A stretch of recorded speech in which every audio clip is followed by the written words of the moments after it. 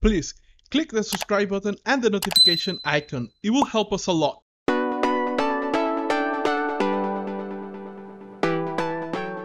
Sure. Well, I mean, I'm speaking a little bit out of my depth, but I think I can give a semi-informed opinion, especially with the bigger companies like Disney and Pixar, and where there's so much about. I mean, everybody talks about this, but so much about that is merchandising and selling the brand as opposed to just the film. It's not just a movie anymore, which, you know, there's a lot of bummer to that. You know, we'd really love, like you said, like to make these movies that are just exploring different ways of telling stories and you know, sharing different people's sensibilities about storytelling and getting new writers, getting new directors, and but there is kind of a, they got to make money making merchandise and doing all that stuff. So a part of that, I think, well, probably more than all of us really want to admit,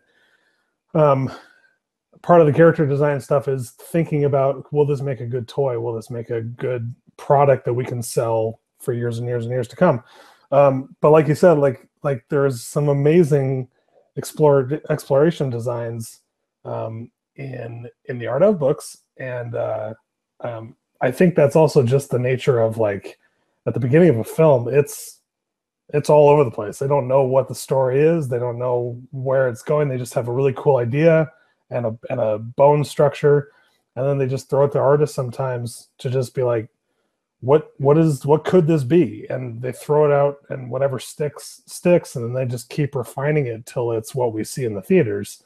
But, you know, unfortunately, some of the wilder ideas that really would make a cool film, I think it takes courage, and it's a risk to make that type of film, as opposed to make something that everybody's seen before. Not that everybody's seen before, but that feels comfortable, that feels like Disney, that feels like Pixar, that feels like Blue Sky. You know, it's making not only the brand of the product you're making, but also the brand of the company, the studio as a whole.